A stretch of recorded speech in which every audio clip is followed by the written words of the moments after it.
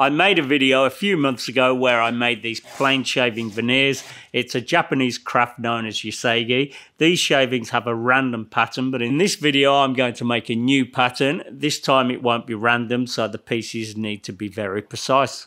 I'll use two contrasting woods. I have this piece of pre-primed construction pine. It's nothing fancy, but it's the lightest wood in colour that I could find. It does have finger joints in it, so I'll just have to work around those. And for the darker wood, I have this black wattle. A mate milled these for me a few years ago. They're a bit gnarly, but I'll just see how they go. I'll start by milling all the wood, and because the pieces of the pattern need to be pretty precise, it's important to start with square and flat stock.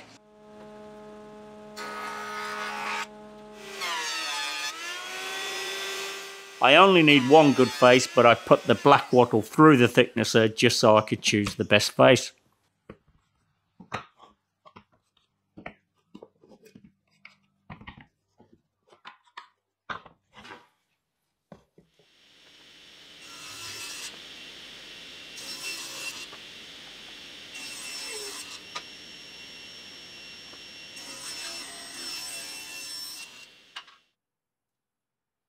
The first pieces I need will be 3mm thick, so I'm taking a slice on the bandsaw and I'm cutting it a little oversized. I'll make two versions of the pattern. One will be mostly light with the pine and the veneer of the black wattle for the contrast. The other will be an inverse of that with the black wattle as the main pieces. So whatever pieces I cut, I need to make with both species of wood. Next I'll put them through the thicknesser, and I'll do that by sticking them down first to this piece of laminate flooring. I've determined the grain direction so I know which way to feed it into the thicknesser. Then using double-sided tape I stick them all down.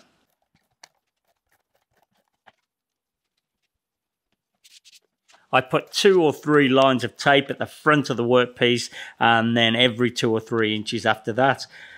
A better way to do this would be with a drum sander, but as I don't have one of those, I'll manage with the thicknesser.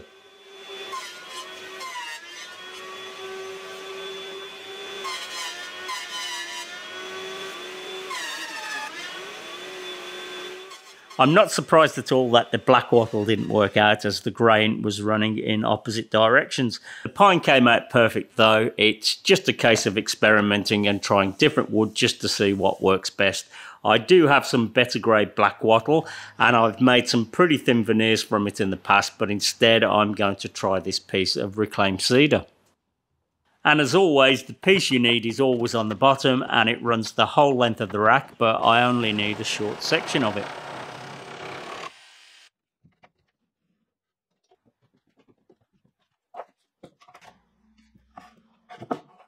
As it's only one piece, I'm cleaning it up and flattening it with a hand plane.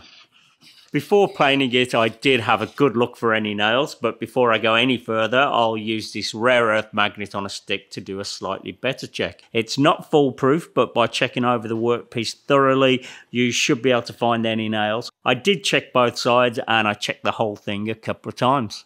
There weren't any nails, but just to show that it does work, these drawer fronts were fixed with tiny pin nails, and the magnet finds those easily. I'll remove the pine piece and stick down the cedar, put that through the thicknesser and see how that goes.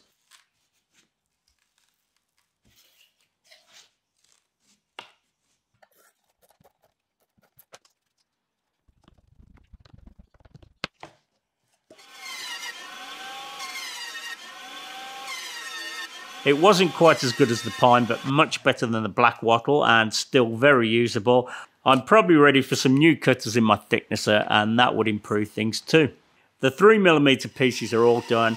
Now I need to do the whole process again, but this time making thin veneers of around 1mm thick.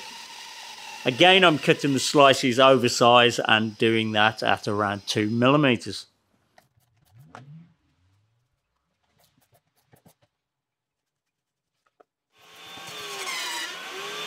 With each cut, I'm making very small adjustments to the depth, and that's to minimize the chance of tear out.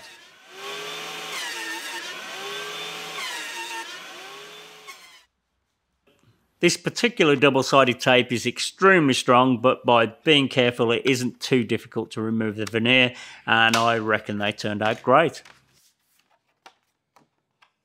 There's a few imperfections and a little tear out on the cedar, but there's still plenty of good stuff there to work with.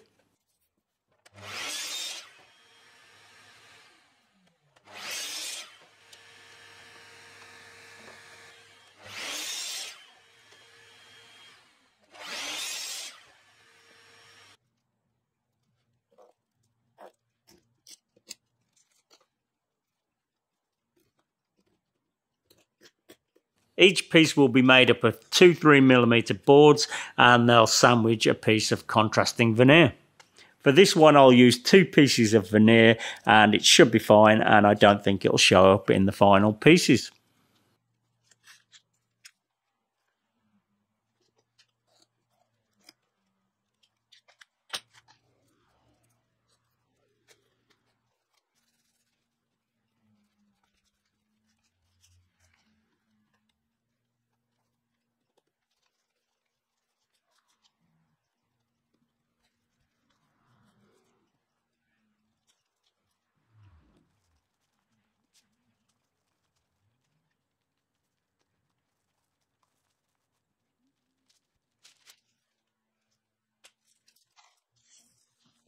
To clamp the pieces, I'm going to use a vacuum bag. I bought this one years ago from an op shop. It was an absolute bargain. It didn't have the pump though, so I had to buy that separately. And even though I've had it 5 years, I've never actually used it before.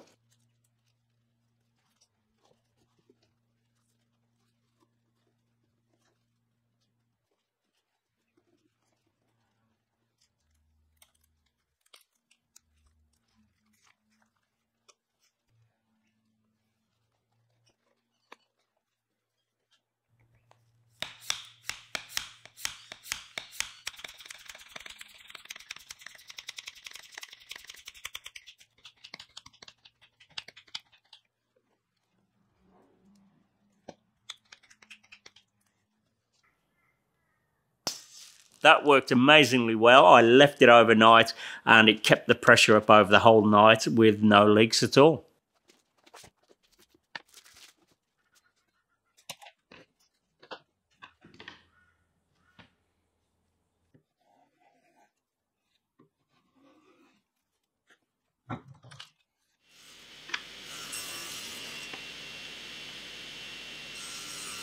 You may remember this jig from my recent plywood pattern video. It has a 15-degree bed and the blade is angled at 45 degrees, leaving a 30-degree cut. Click the link above for that video and you can see the jig in more detail.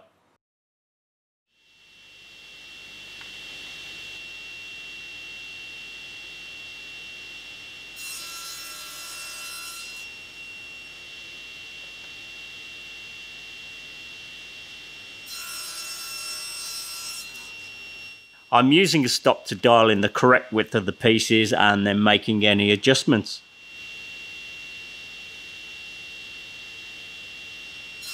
I'm still cutting off the top of the upper layer, so I need to make the piece wider to allow for that. I can do that with the micro adjustment screw on my stop. As I said in the previous video where I used this jig, my fingers are close to the blade and I'm comfortable with that. But even though I'm doing this, I'm certainly not recommending that you do the same, and it's up to you to determine what's safe in your own workshop. I use a hold down stick to apply pressure when the workpiece gets too short. You could use this for all the cuts and it wouldn't be difficult to set up a clamp for the jig either.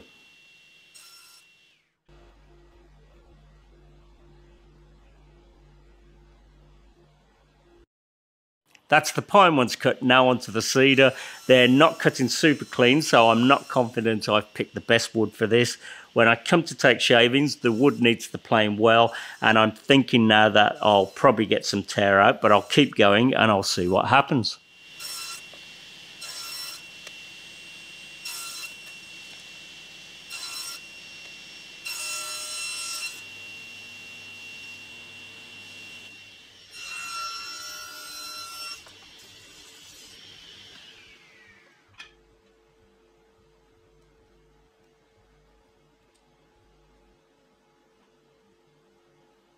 Next, I'll cut some strips of veneer and notice which direction the grain is running. In the final piece that I'll try and take shavings off, the face will be all face grain. So it's important to get the grain direction right, not only in the veneers, but in all of the pieces.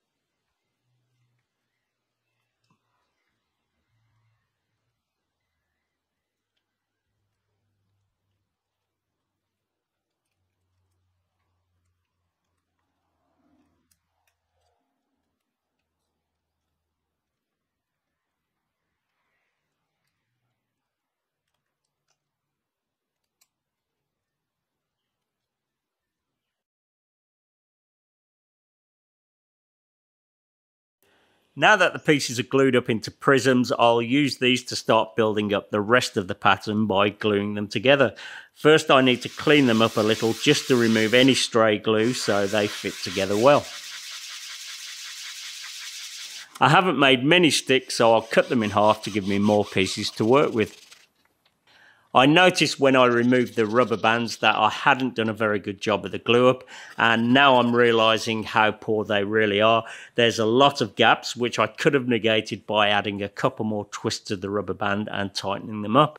I'll know for next time, but I'll continue with it, and if I can't get a good shaving from the finished block, I'll still be able to use the block itself for something.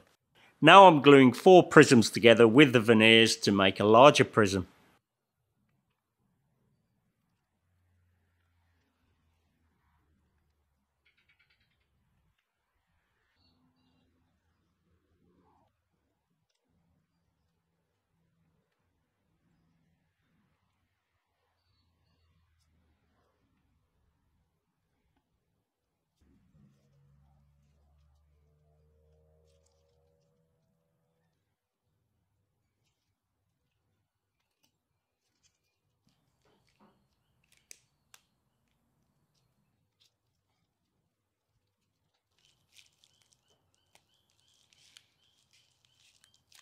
The cedar ones really aren't looking so good. I didn't do a very good job of lining the pieces up when I glued together the original prisms.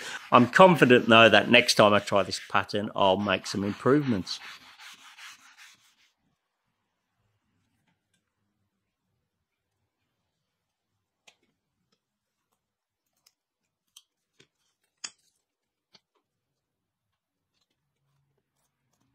Now I need to glue 2 prisms together to make a diamond. This is the last step before slicing up the sticks into tiles and building up the final pattern.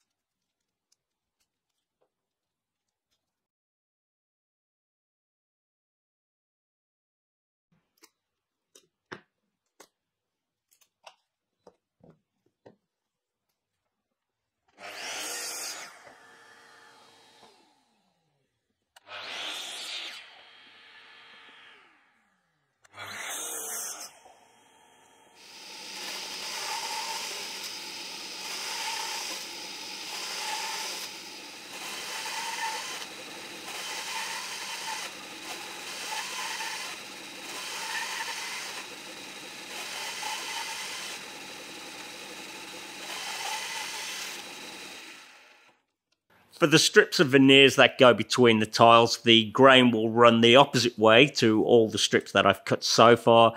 Again, this is to ensure that there's no end grain showing in the final block.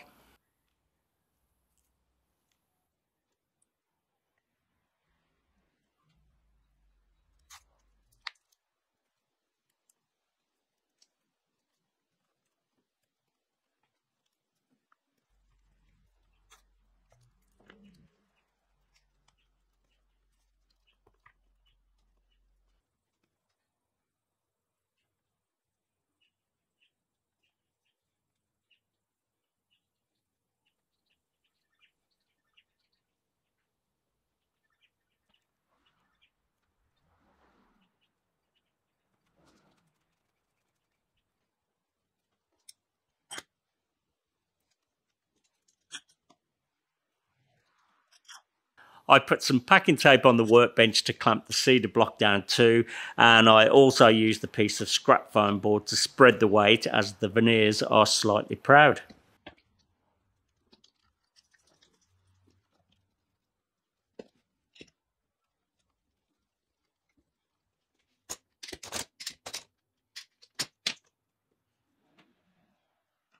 I'm nearly there. The last thing to do is to add a strip of veneer down the sides of the blocks.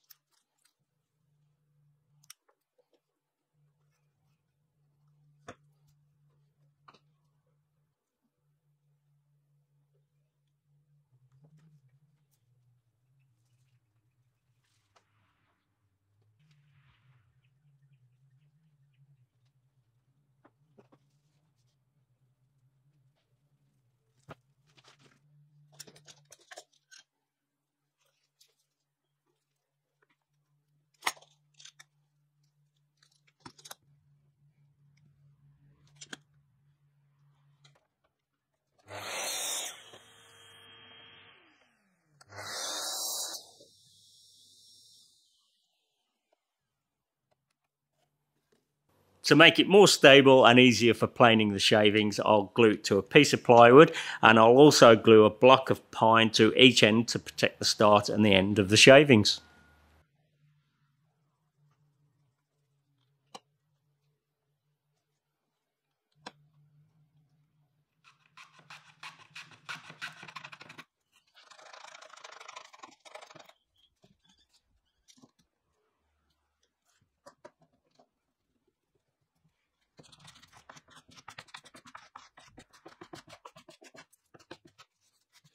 I really didn't have high hopes for this, but while flattening the surface, it actually looked more promising than I thought. You can see all the gaps quite clearly now it's flattened. It's not ideal, but let's just give it a go.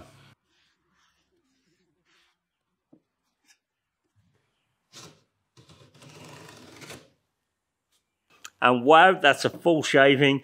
There are plenty of gaps, but all the pieces are there and they're intact.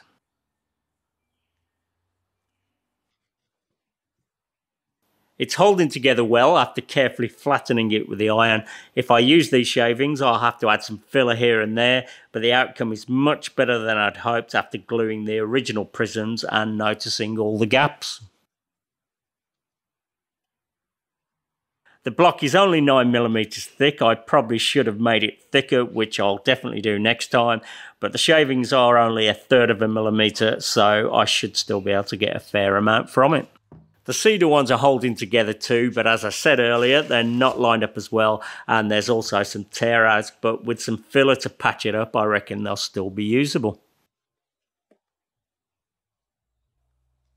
The video wouldn't be complete without making something using the shavings. I'll do that next, but first I'll just mention, as quite a few people have asked, I managed to make a few bookmarks with the old Yosegi pattern, and they're up on my website now. I really didn't have time to make many, so if you want one, you'll probably have to be quick. I quickly made this small box off camera, and I'll finish it off with the new shavings. I made the box to the dimensions of the pattern, so the pattern continues all the way around.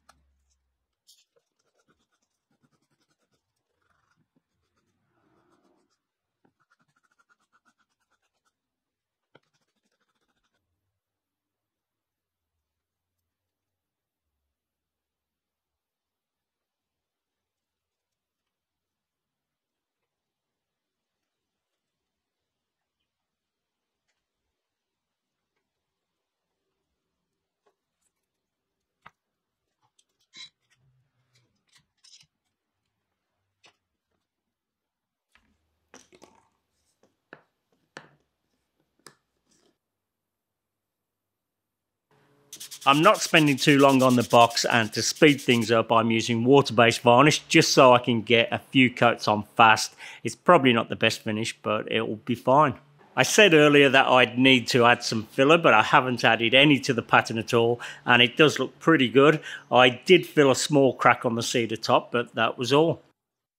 To cut the lid off, I'm using the thinnest saw that I have, and to help with that, I'm going to try sticking a guide to it with double-sided tape. I've not tried this before, but I can't see why it shouldn't work.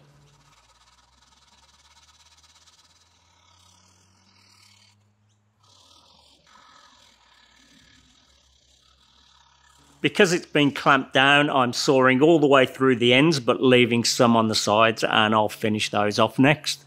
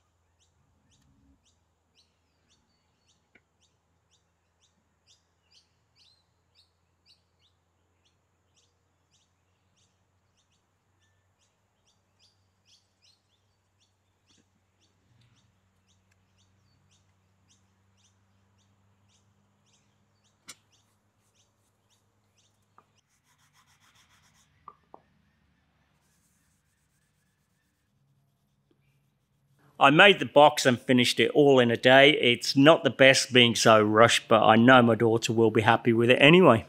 There's many more patterns to attempt in Yosegi, and I may attempt those in future videos. Let me know if that's something you want to see. Hopefully you enjoyed this video. If you did, please like and subscribe. Thanks for watching, and I'll see you on the next one.